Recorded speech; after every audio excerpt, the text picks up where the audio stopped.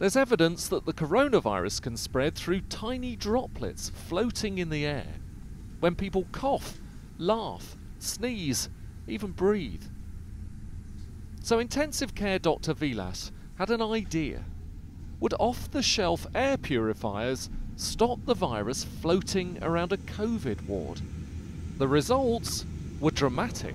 They tested the air without the machines first of all, and for 5 days they found tiny droplets of the virus floating around. Then they switched the machines on and the virus went for 5 days. Then they switched them back off again and the virus came back. So Vilas, basically this was a hunch, wasn't it?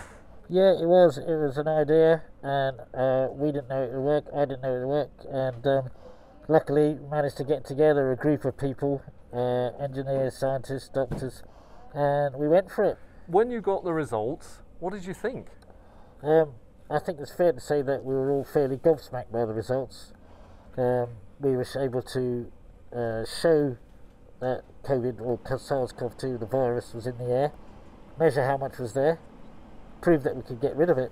It sounds simple, but finding a scientifically robust way of sampling the air is complex.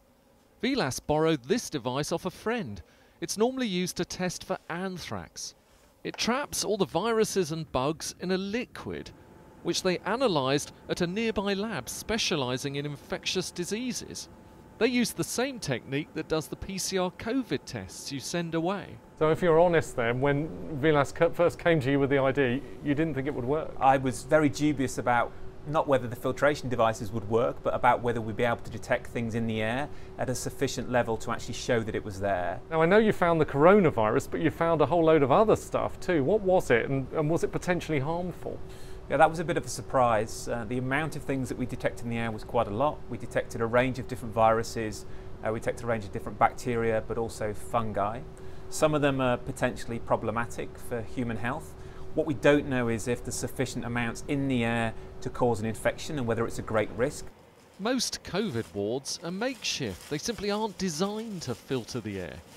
It needs more research, but this hunch experiment has the potential to make hospitals and other places safer. I hope we can develop a medal, which I think we can, for measuring the cleanliness of air and proving it is clean. And I think doing that not just in hospitals, but there's clearly a potential role, if we're correct, for deploying such capability in care homes and in schools. Richard Westcott, BBC News, Cambridge.